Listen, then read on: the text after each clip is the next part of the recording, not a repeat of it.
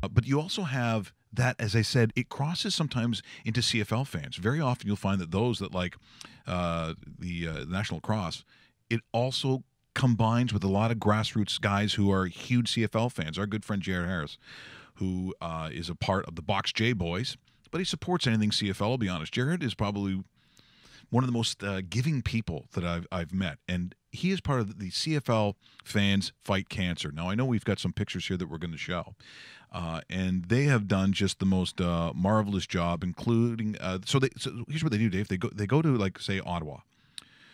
And do we have the picture of an actual meeting of where you're supposed to go? They'll talk about a hotel or a bar. Mm-hmm. And then literally, Dave, they go around with almost like a bag, and you put money in it. And then at the end, if there's a hospice or whatever the center happens to be in that town where it's being held in the Grey Cup, they give them money. And so for this particular event in Ottawa, $15,000, just like that. There's your money for your town. That's so it's awesome. Like, it's not a national campaign. It's very, very local.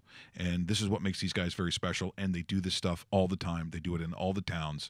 And I can't say enough about these guys, what they do. So thanks so much, Jared. Once again, CFL Fans Fight Cancer. Keep it up. Well done. And part of the Toronto Rock Roadie. What? We just become best friends? Yep.